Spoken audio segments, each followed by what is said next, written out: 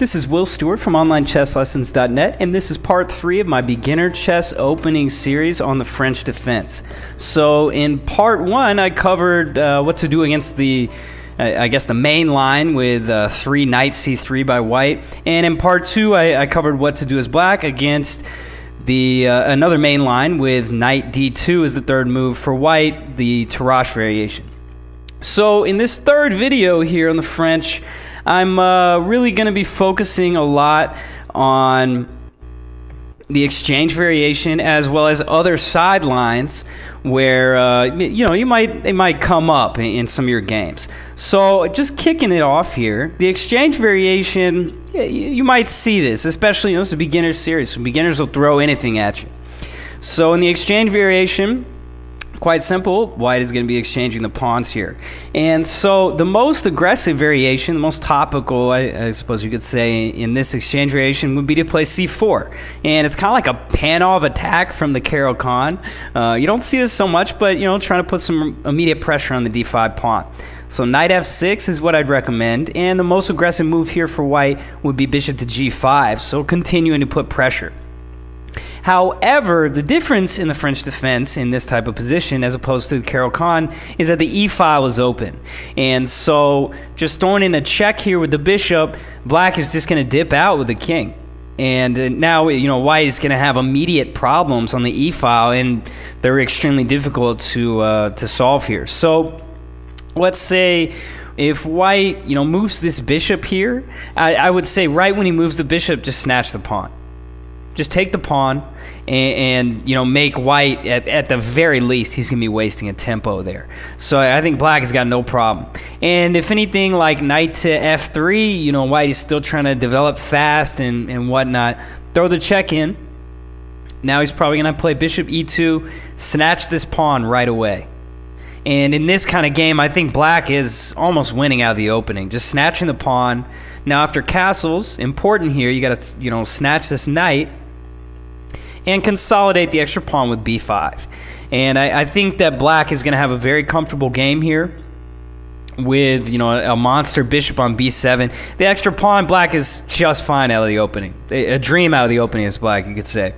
Another idea after this knight f6 is to immediately play knight c3. And very similar recommendation, just bishop to b4. Don't take the pawn on c4 until white moves the bishop. You don't want to take it. There's no sense in taking this pawn and letting white effectively gain a tempo by capturing directly with his bishop. That is the last thing in the world you want, because that's exactly why white is playing this type of opening.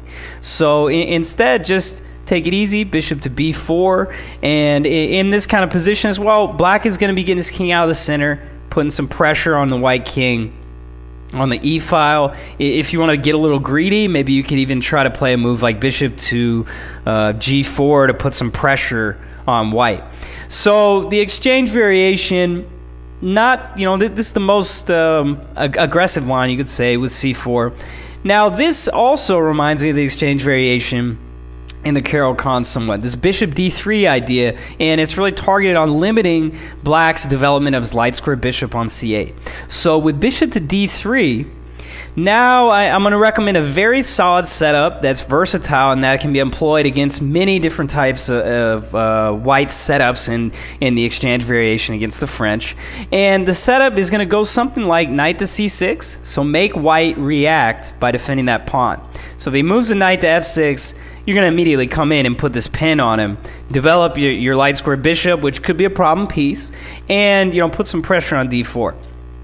White will probably respond with a more solid move like c3. And here's where this setup that I'm talking about is going to come into play. So bishop to d6 is important to deprive white of an easy development of his dark squared bishop. And in a position like this, I would just say, keep it high and tight. Knight G to e7 here, and maybe exchange the light square bishop off in the future. You got to be a little bit careful. I mean, looking at black's position, it's very consolidated. It's very tight. It's gonna be tough for white to really get some easy development going, you could say. But one thing to keep track of is some tactics in this line. Let's say after knight here, I don't know, a move like bishop to g4 would almost be losing. It would at least lose a pawn in that bishop takes h7. So this is something to keep in mind when you got your knight on e7 here. King takes, knight g5 check, whammy, and you drop the bishop. Your king's almost getting mated. This discover attack. So just a tactic to keep in mind in this type of position with the knight on e7. It's not defending the king quite as much. But, you know, against bishop g5, maybe f6 is just fine. And this is, you know, black has got game here. You've got a free position to develop and move forward. So, okay, so that's going to do it for the exchange variation. That last setup I reviewed, you can probably... You can employ that against a lot of lines in the exchange variations, so a very versatile line. So another sideline, now we're going to check out some sidelines. So Bobby Fischer, back in the day, used to play the King's Indian attack when he was coming up in the chess world. And the King's Indian attack will go something like this. I believe I've seen a few games where he used it to avoid the main lines in the French. After e6, white's just going to play d3, and this is going to cover a lot of sidelines where people are trying to sidestep the French for whatever reason. And against d3, I'm going to recommend you change your strategy maybe a little bit here and play something like c5. Start picking up on these dark squares in the center, and however white wants to play it, you know, with the move order, the basic structure is what I want to teach here for the black side. And it goes something like this, maybe an early d5. This type of tight structure is something I've seen Kasparov employ a lot of times with the Sicilian, but by transposition of moves, I've seen, you know, him use this kind of setup here. It's very solid, and it's also versatile with respect to, you know, how you're going to react to your opponent's plan. So in this position, just go ahead with g6. You know, this is out of the French. It's kind of out of the scope of this series, but I did want to cover it because this is applicable to a variety of sidelines white can choose that you know, avoid the main forcing lines that you'll see. So it's good to have on hand.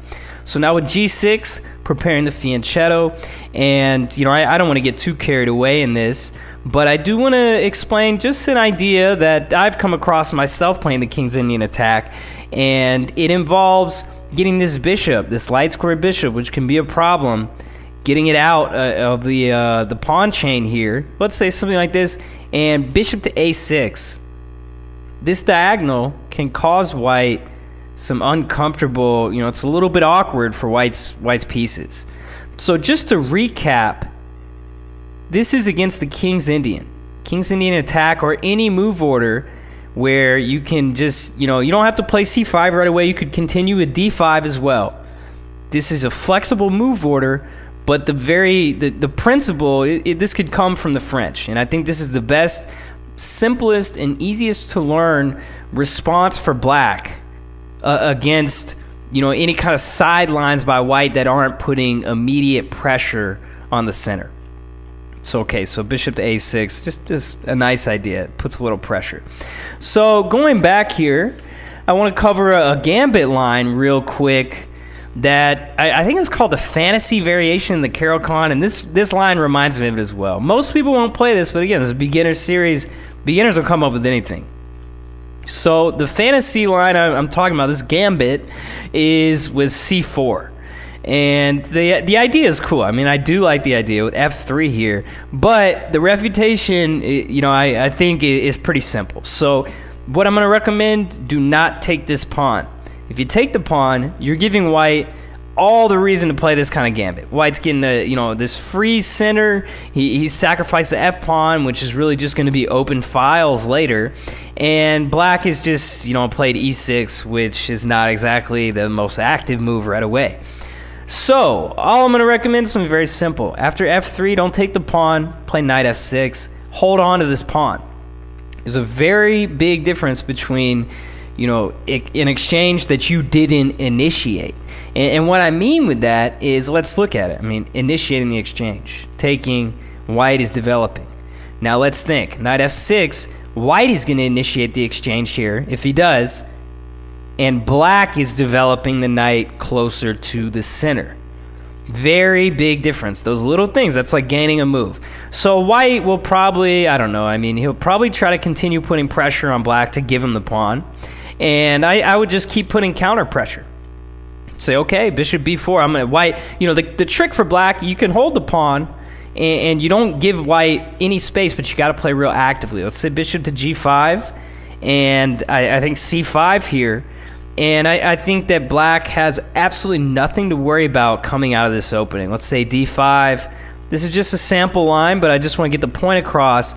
Black has nothing to worry about. Maybe now you could either play e3, just stunting white's development, or you could even take the pawn now that the dust is cleared a little bit, and now castles.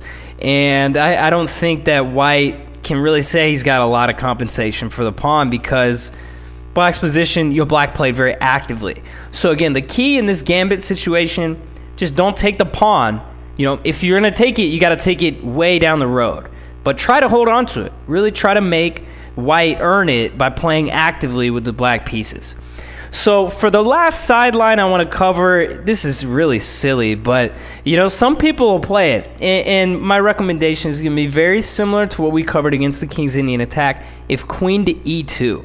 So queen to e2 is a really bad move. It doesn't obey any of the principles of the opening as far as developing your pieces and trying to control the center. It's a cheapo, and what it's hoping for is you're going to play d5. Now he's going to take, and oh, the pawn is pinned. So now after queen takes d5, it's like a bad Scandinavian for black, I guess. Knight c3, and this is just silly. You know, there's no reason to play d5 after queen e2. It's kind of like, are you paying attention? So if black is paying attention, you're going to play something like c5, and this formation is probably going to look pretty similar to you. Now with knight c6, just hold off on d5. Just hold off for just a minute. Maybe something like knight to e7. This is kind of important. If knight to f6, e5, and now maybe you're, you know, after knight d5 and I don't know, let's say knight e4, you're starting to make white look smart for playing a bad move with queen e2. So just keep it high and tight. Protect the rock. And knight e7, the knight on c6, very tight, very well coordinated for black. You can fianchetto if you'd like, or you can play directly in the center with d5. So this concludes part 3 of the French Defense Beginner Chess Opening Series. And this is Will Stewart from OnlineChessLessons.net, and thanks for tuning in.